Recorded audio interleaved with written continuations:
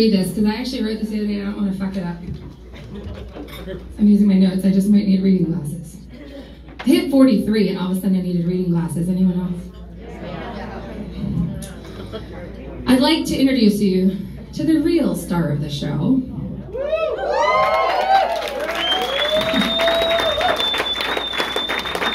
I drank enough bourbon so I wouldn't cry. Yes, I realize that Bear, Webb, and Poppy Champlin are in the house, but my favorite funny lady has never hit the comedy stage before. Today she will make her debut performance without any prior experience, so go light on her. And for good reason. Life is fucking short. And she knows that truth all too well. Nearly a year ago, my dear friend Jeanette Bokland found out that she had cancer in her brain. She was only given a few weeks to live. Fortunately, due to the advocacy of Robin and Tracy, the Libby's Legacy Breast Cancer Foundation, an incredible mindset, brilliant doctors, and a dark and twisted sense of humor, which is why we're here, Jeanette is still here to talk about her fight. And tonight, she will make one of her bucket list items come true, and I am honored to provide that space for it, to do a stand-up comedy show so she can make fun of death. Jeanette has literally been dying to make you laugh. Without further ado, please welcome to the stage one of my dear friends, Jeanette Bokland.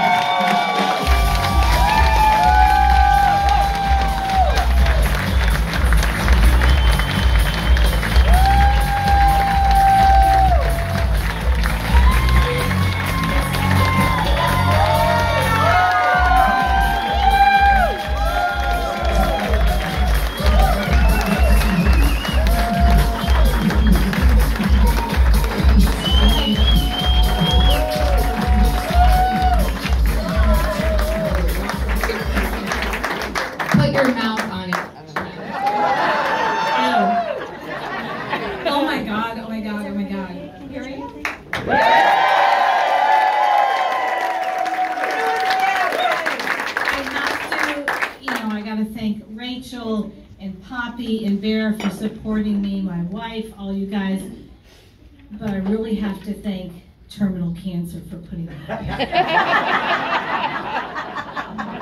It has inspired me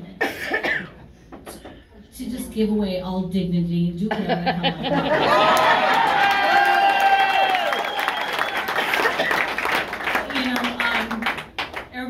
I got so many wonderful messages about how brave I am for doing this or how crazy I am for doing it. And I really think that you guys took all the risks because you paid money to be here.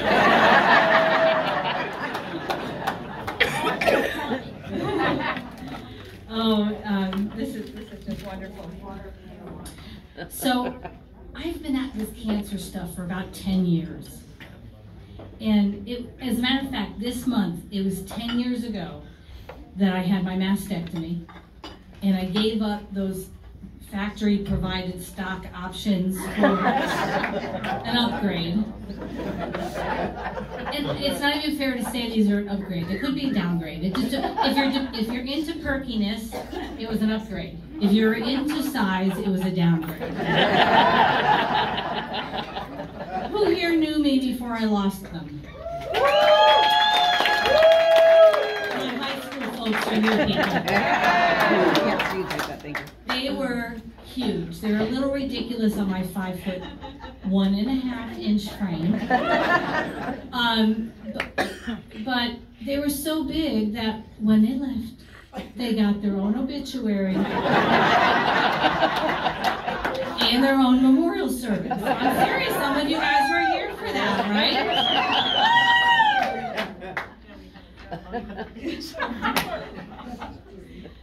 So, cancer right now is so prolific.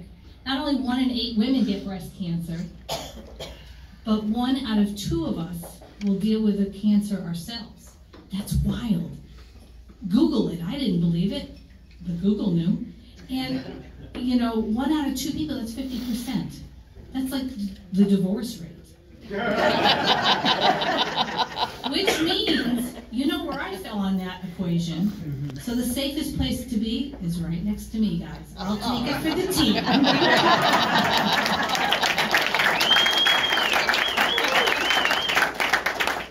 But not only is cancer just so prolific, it's becoming competitive with cancer people.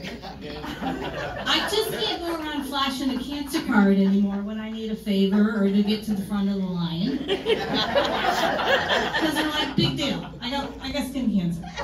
So now what we have to do is we have to rank it for prioritization. So what we're going to do is we're going to issue everybody American Express cards. You get stage 1 cancer, we're going to give you that green card. You know, it's still an American Express at entry level. You show up with stage 2, we're going to give you that blue card with member benefits. Stage 3, you're going to get that gold card you start flashing around. Stage 4, platinum. Platinum, and you guys.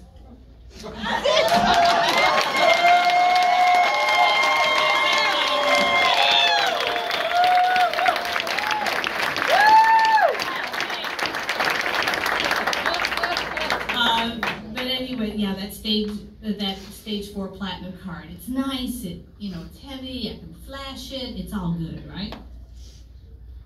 So I hit stage 4 a while ago and it was tolerable. I was working through it. But New Year's Eve this year, Linda and I are running around the house getting ready for a dinner party at our house. We got prime rib in the oven, got champagne in the refrigerator, and my phone rings, and it's my doctor. And I'm thinking, he is a nice guy. And he calls me on New Year's Eve when the office is closed, and I'm thinking, he's going to tell me about my MRI so I don't have to worry about it all the holiday weekend. I had an MRI of my brain. I just had this little twitch in my eye for like 20 seconds, and I mentioned it kind of casually. He said, let's take a look.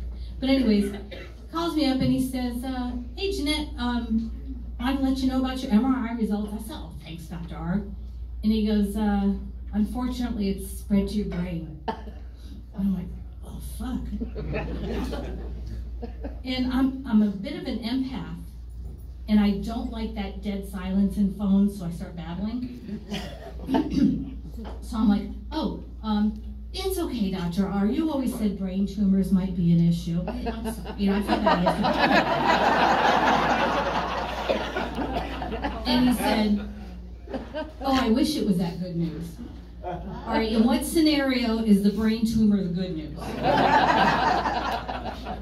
He says, no, you've got something called leptomeningeal disease. I never heard of that. Did you? No. And first of all, why are they calling it a disease? It's cancer. And he said, well, what that means is the cancer has not gone to your brain, it's gone to your spinal fluid. So it's rushing around your brain and going down in your spine. I'm like, oh shit, okay. What do we do to treat that? He says, well, if you choose to treat it, which I hear, oh, this is gonna be rough if I choose. He says, we can get you, survival rates are typically 4 to 5 years. No, months. Oh, fuck. Okay. Okay, that's okay. What next? What if I don't have treatment? 4 to 6 weeks. Shit. Okay, here we go. Now, when you've been dealing with cancer as long as I have and Linda has, it becomes a little less emotional. You really try to attack it more practically, you know? And when Linda had been at the store and came home, I sat her down and I go, we gotta talk. And I told her what happened, and we kind of held hands and wiped a few tears. And she goes, oh, sweetie, should I cancel the dinner party? I'm like, fuck no, we spent $70.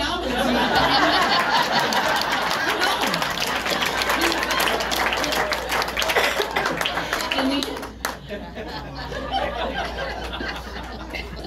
You sweetheart. Did I sound like I was... Nope.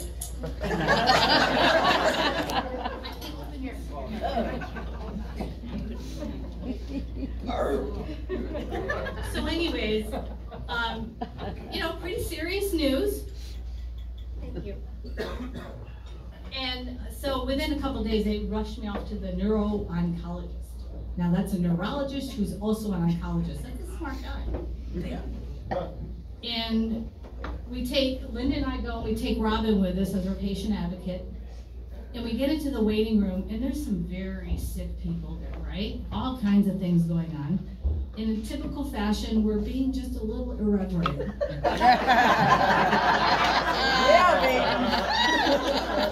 It's dark humor, it's inappropriate, you know, conversations, offending everybody around us.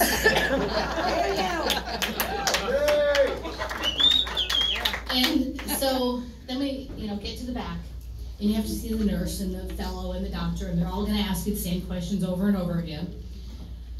So the nurse does her intake, and she says, now I see you've had breast cancer in 2013.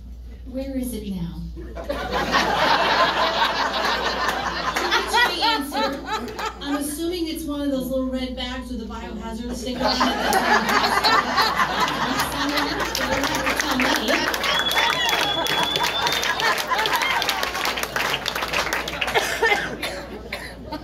So then we meet with the doctor, and this leptomeningeal disease that I have will manifest itself neurologically.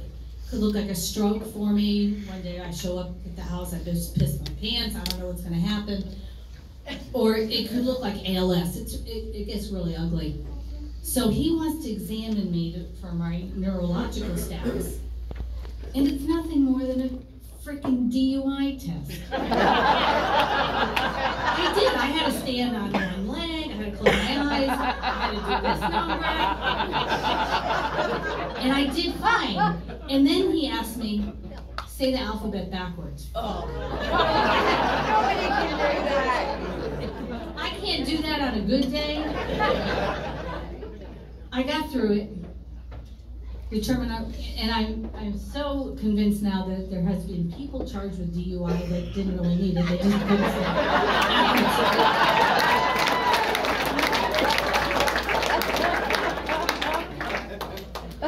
So by the end of that exam, what we came out with was a huge sense of urgency. All right, this cancer is like eating your brain. We got to move fast. We got to find out what's going. We're going to get you another stat MRI. We're going to get one of your spine. And we're going to get you a lumbar puncture. Go out and see the ladies at the desk. We go see the ladies at the desk. This very serious woman is at the desk. And what she says is, checking out. So,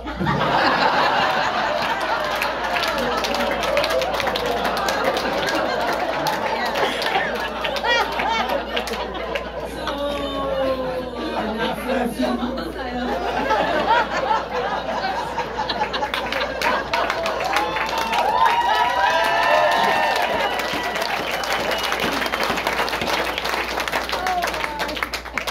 and you know, off we went. But then she offered me my stat MRI and test in 9 weeks. And unless he's ordering like a post-mortem study, that ain't gonna happen. So apparently I'm babbling too long because they're pulling me off the stage.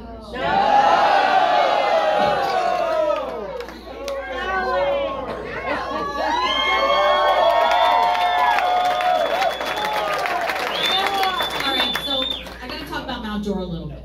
Outdoor is the most wonderful town who rallied around me within minutes of hearing my situation. And let me tell you, minutes in Mount Dora, that's all it takes to hear something. But there were some artists in town, and they organized to paint daisies everywhere for me because that's my symbol. It was up on the businesses. They had me moving, you know, going on daisy walks. They planted an oak tree for me. The news came in and everything about this poor dying woman that's going to be dead in 3 months. And it was so touching. And all of a sudden I was in Macy's front window. Everybody's watching every move I made. So then, about June, I'm getting some kind of suspicious side eye.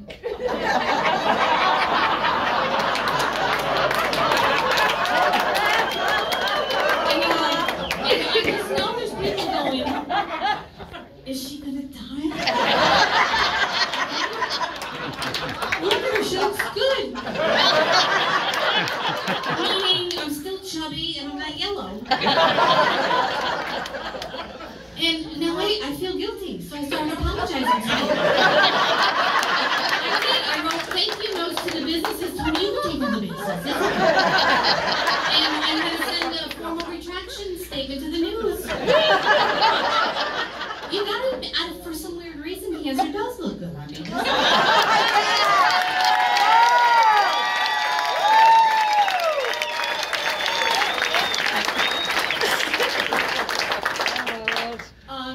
Some of this stuff has been rough for those guys. I've tolerated a lot of it very well, but there was some treatment that was just complete bullshit. Oh my God, it was horrible. I've never been so sick in my life. It was like Lucifer himself crawled up my asshole. And baked his little pitchfork up and down both in my colon. And started packing it with brimstone and fire. And then it would shoot out 14 times a day at velocities that I would not ever understand. And all I had to do was blink my eyes to trigger it. So my wife, Linda, by the way, if there is ever a zombie invasion or an apocalypse, call my wife.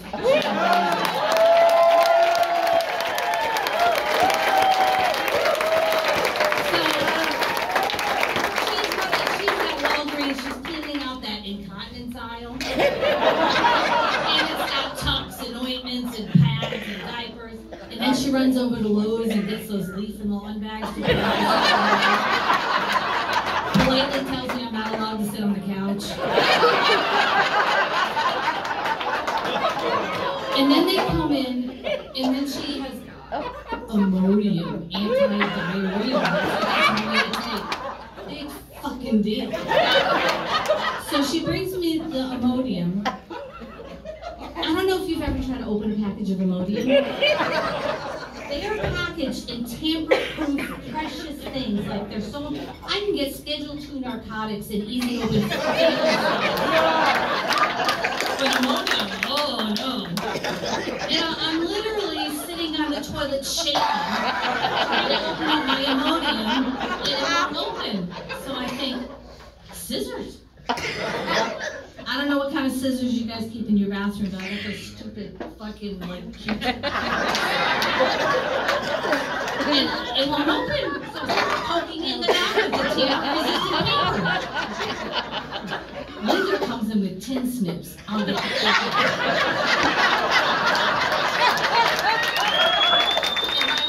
And by the time you get that open on the counter, it's nothing but a pile of dust. I got this.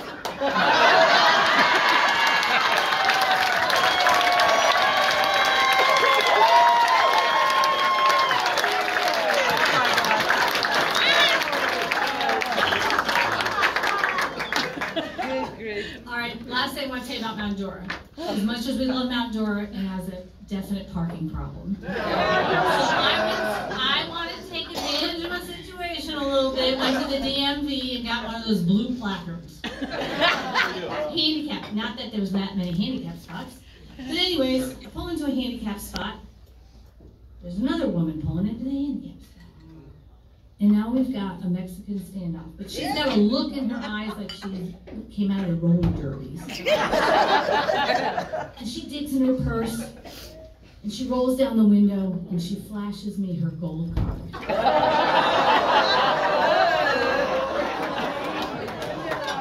To which I take my hat off.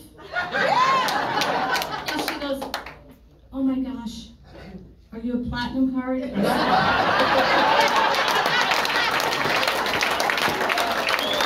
I said, no bitch, I got the black card.